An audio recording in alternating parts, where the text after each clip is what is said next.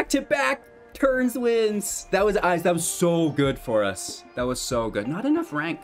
Not enough Hello, rank. Good game. Welcome back, ghouls and goblins. I hope you're having a magical day, and thank you so much for taking the time to support the channel.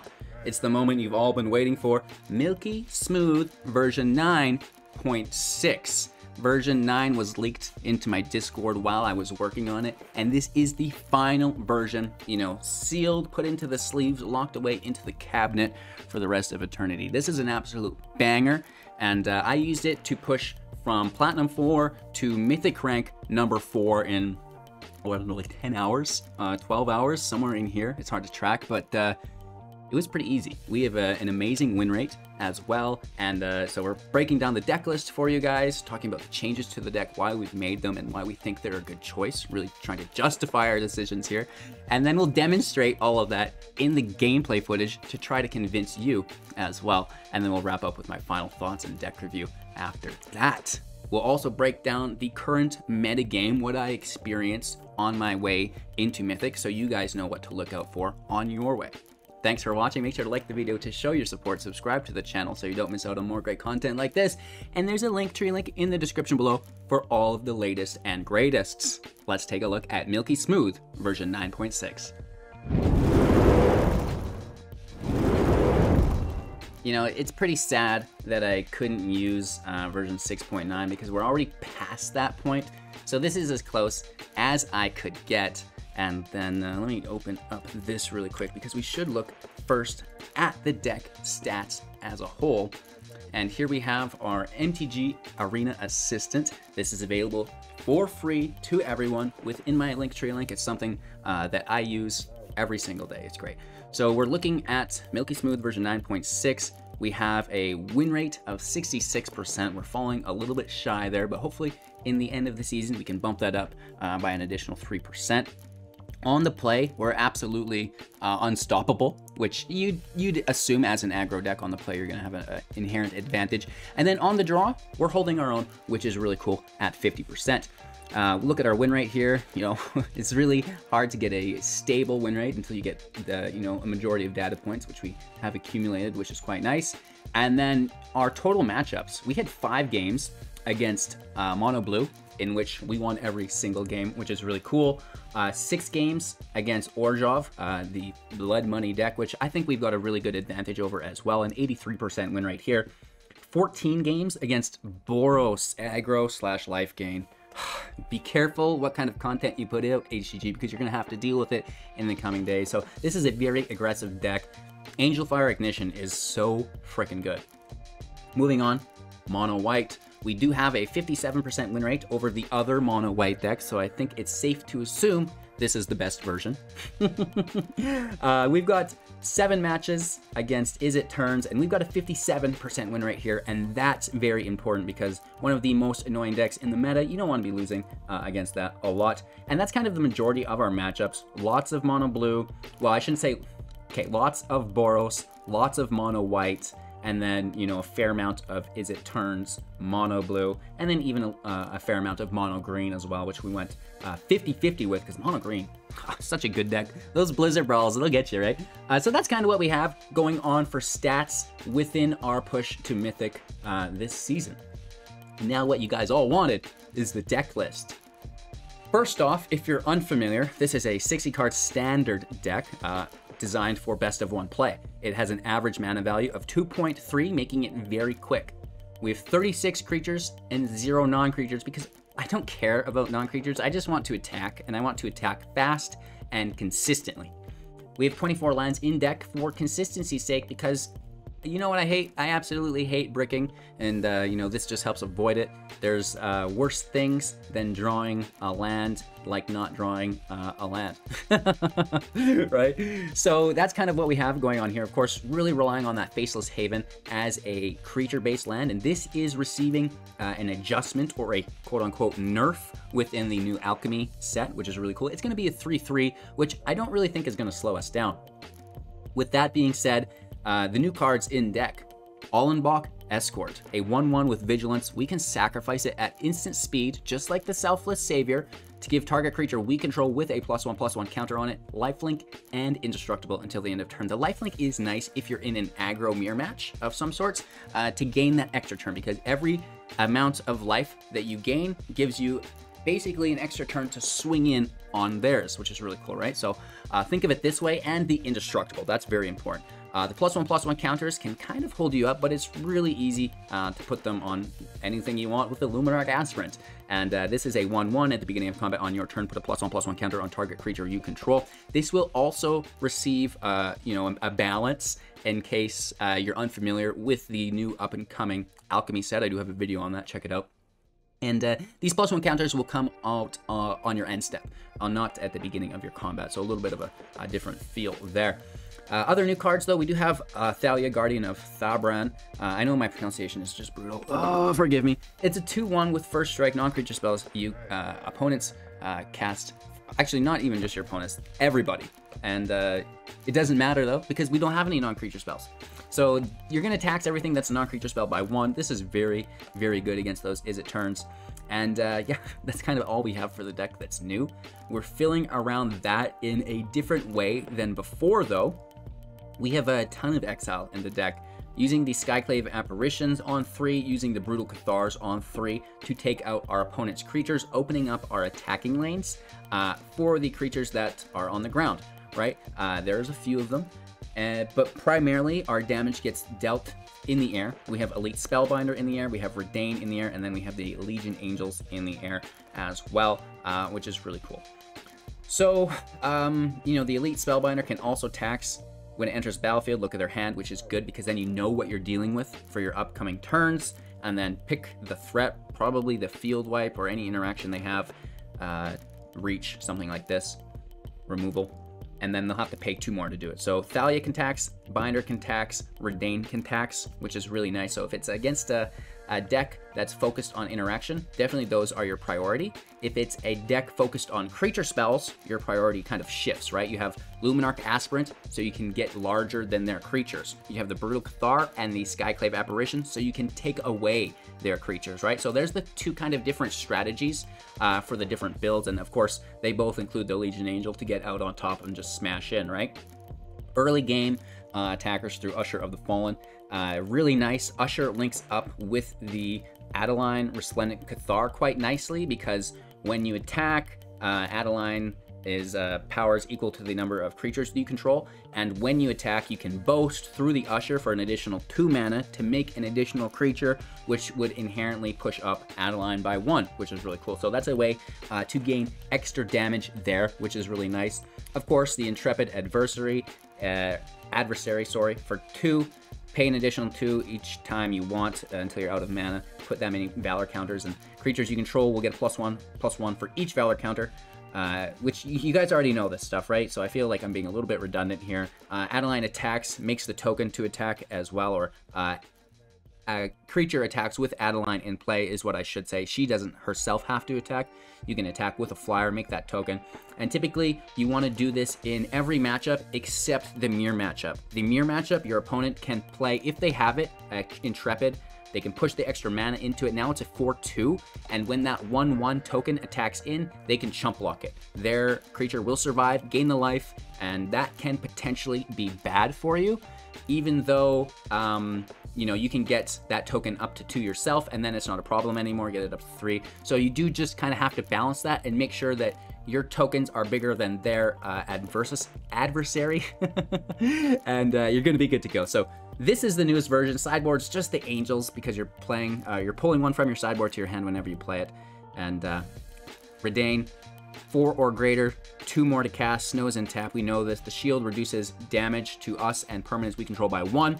And whenever we're the target of a spell or an ability, we'll counter that unless they pay 1 as well. So typically go for Redain first, and then once you have that in play, if you pull a second copy, play the shield, stuff like that, right? So I think we've covered everything fairly in depth. Of course, if you have any questions, leave them in the comments below. Maybe one thing we've not mentioned is the Cathar.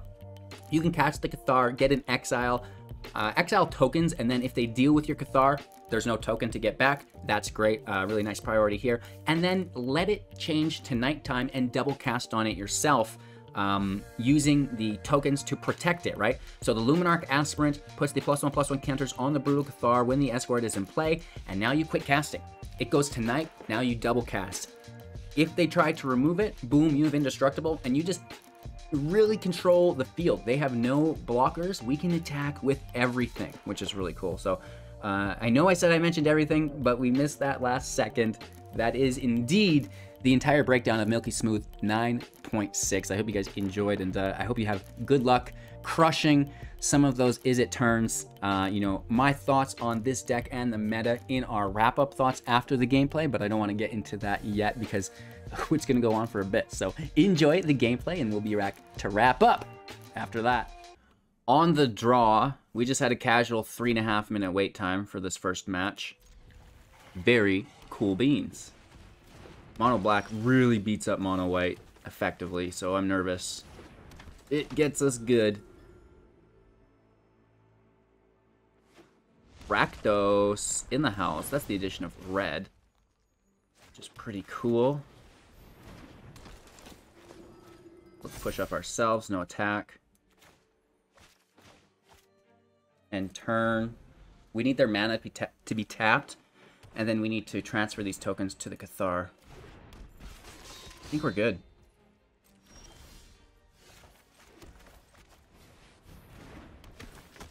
Take Magda. Counters over here. No attacks. And turn. So now we've got Indestructible.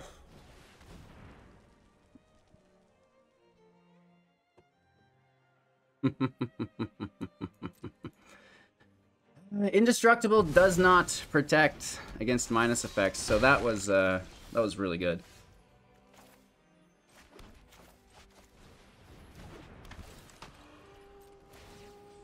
That was a good play. We were just about to take over. We had it all figured out. Outpacing their hook every turn with counters. But now, things looking a little bit scarier.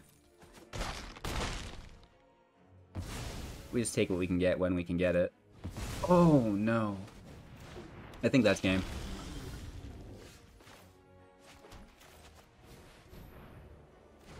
Let's see what that last card is. Oh, nice draw. Let's double tax it. Not like it matters. And, yeah, we're getting hit for 8 here is a minimum. And they may even just slay... Yeah. Yeah. So that's not good. Again, 8 damage coming in. Down to 11. This really hurts.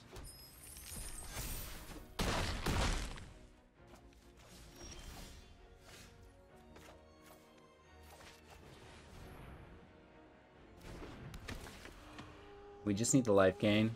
And we're getting hit for 9 here. We may as well attack. We're not defending because they have flying. And that is game. I concede before you beat me, haha. Oh, that was a nice crippling fear. You know, we're thinking about the hook outpacing it, but yeah, the fear is better at 4 than the hook is, because at 4 the hook only does 2. Yeah, dang. After another casual 3-minute wait in the queue, we have a match.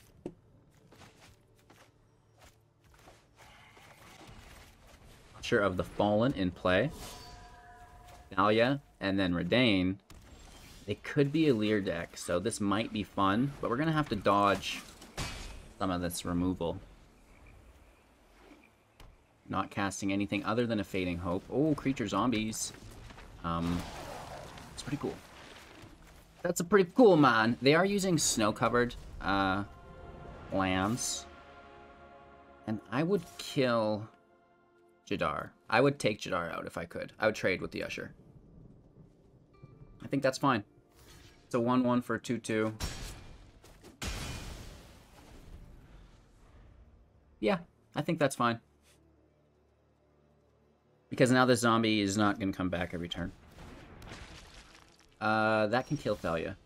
I don't like that at all.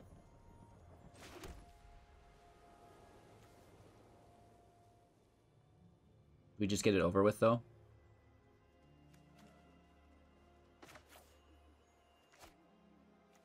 Let's play it safe. What's in your hand?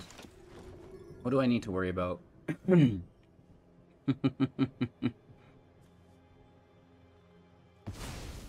Get that out of here. You get that out of here!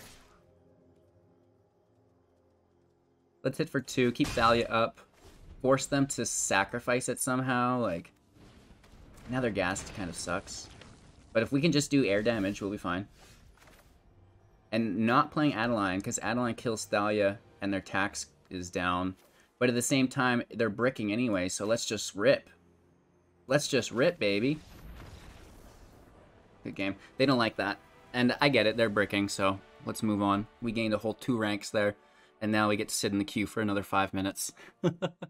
On the draw, hand looks nice. Oh, just another 3-minute queue to get into a match. This is taking a lot out of me. Typically, my matches aren't even 3 minutes. You know what I mean?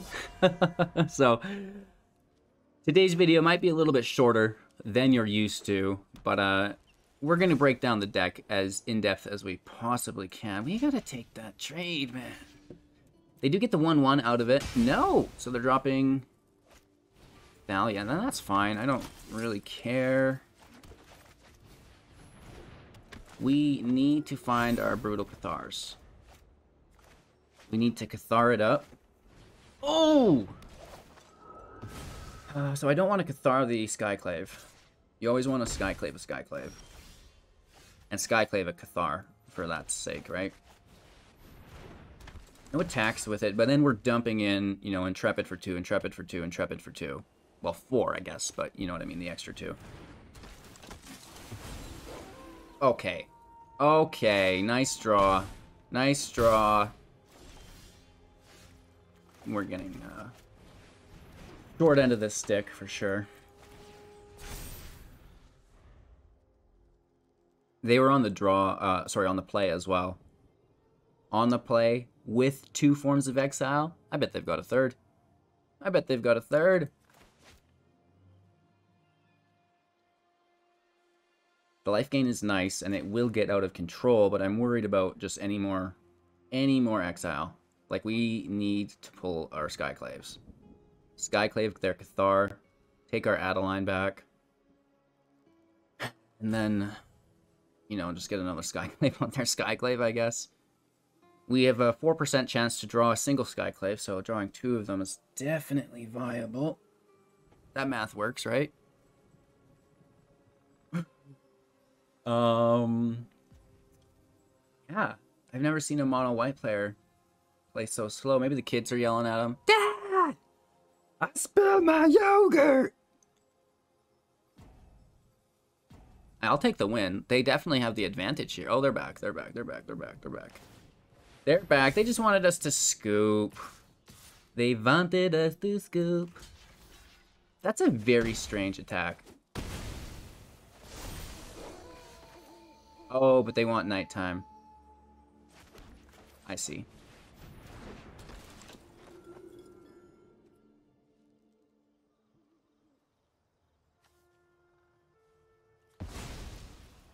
So let's do our best to make sure they can't double cast, and now I can't double cast.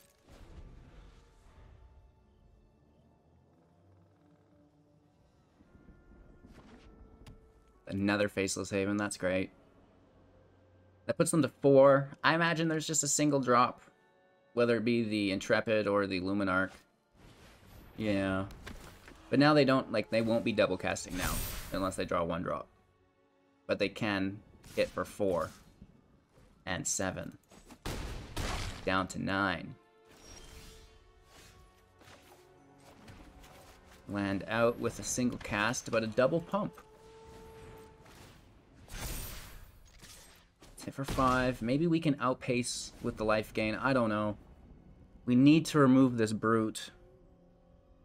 They're oopsing us. Oh, good game. Nice BM, bro. Nice BM. That was like a knife right through the ribs. What do you mean, oops? Oh. But how would I know that they have a portable hole, right? Going first against an actual duck. What the duck? That's pretty good humor, right?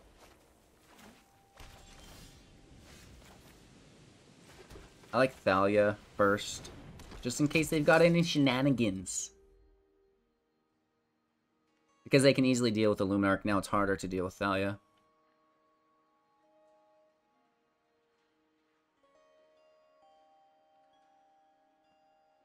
The Rimewood falls into another, which is tapped. That's fine. I wish I had Redain here to tax their lands, too. That would be fun. Luminarch, Thalia, hit for 3. Math is so hard, you guys. Just look the pictures. It's fun. Oh my god. Taking the token. Without any shame. Just gimme. Gimme. Spread the value. Hitting for 5. Down to 12. Yeah. So they're still taxed by 1.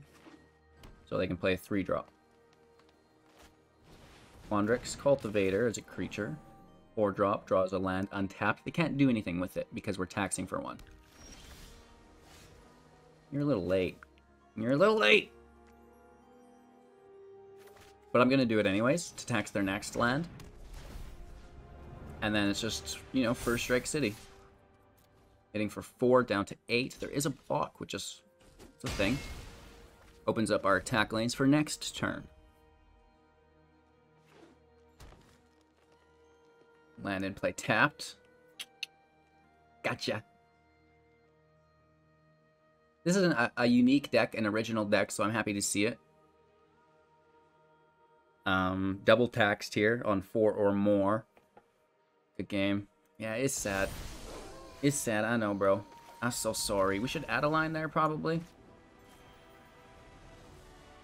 Got him. And I think, yeah, we didn't even move rank. LOL. Alrighty then, on the draw, but the hand is pretty cool. We've got a top 35 player. This is someone who takes their job very seriously. Okay, that's not great. I don't want to get Cinderclasmed.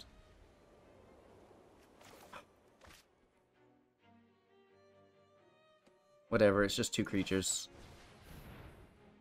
It could even be a Walrus Disruption, but I guarantee it's Cinderclasm right here. Wipe the whole field. No? Interesting. I didn't expect any of that. Like, okay, this is getting countered, or we're losing the entire field, right? Always worst case scenario with this guy. Yeah, you tap out. You tap out, I dare you. Expressive Iteration, looking at the top 3, 1 into hand, 1 into the bottom of the library, and 1 into exile to play for the duration of the turn.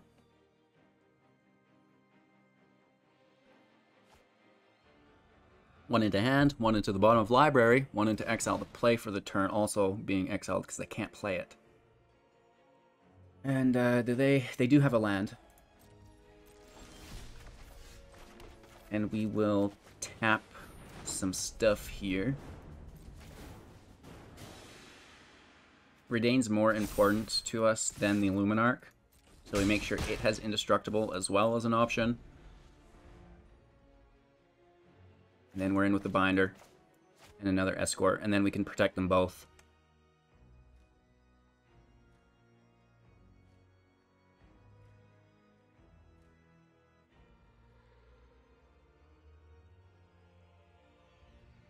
What you doing, Luna? I know you're good at this game. Another Expressive Iteration. Interesting. So they can 2-drop on us. Or, 1-drop as well, I guess. Play an Island, Fading Hope. Play any lands. Deal, what, 3 to 4 damage? Ooh. I don't like this deck. It's hard to play against. They're really thinking this through, which also makes me a little nervous. Warriors comes in tapped.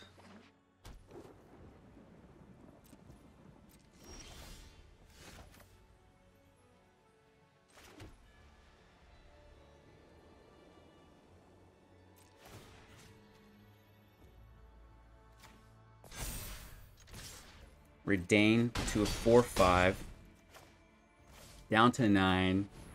Binder in play. What you got, Willis? Wow. Nice. Oh, and look at the rank gain there. Grabbing a little of their MMR from them. I'll take that, please. What did we have? We were going to take, I think, the divide by 0 was our go-to grab. And then, you know, counterspell is doing nothing. You know, what are they going to do? Unexpected windfall. Nice. I mean, not a great hand for them, but it's just such a good deck. It's such a pleasure to beat. All right, so not only is the queue time a bit of a problem, but the, you know, the player number of individual, it's the same problem, and now we've just rematched, and they have an inherent advantage over us because they know what we're playing, and we can use that advantage as well, maybe. It's a good turn. 2, and we're on the play, so maybe this works out. Do they just bounce it here? What's going on? They foretell, which is so good for us because we know there's no interaction. We hit for 2. This is as good as it gets. We have 3 elite spellbinders.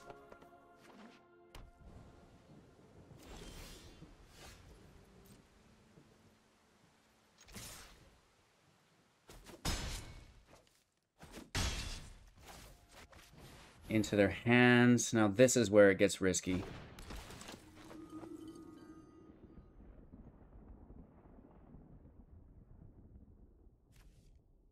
We take the divide.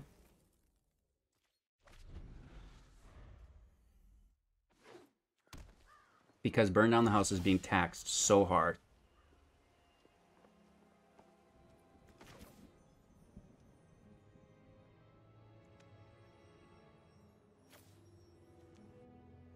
It's more damage with Usher, but I think we should still get in there.